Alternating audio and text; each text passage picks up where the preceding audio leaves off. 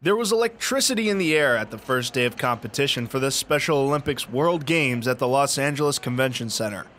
Athletes and families had their chance to take pictures, ride on a car, or even try their hand at table tennis. In the South Hall, the competition was all about bocce.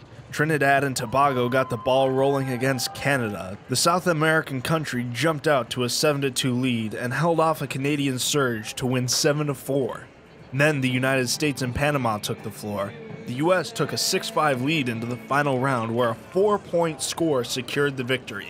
The two teams are scheduled to rematch tomorrow morning. From the Convention Center in downtown Los Angeles, I'm Will Argeros.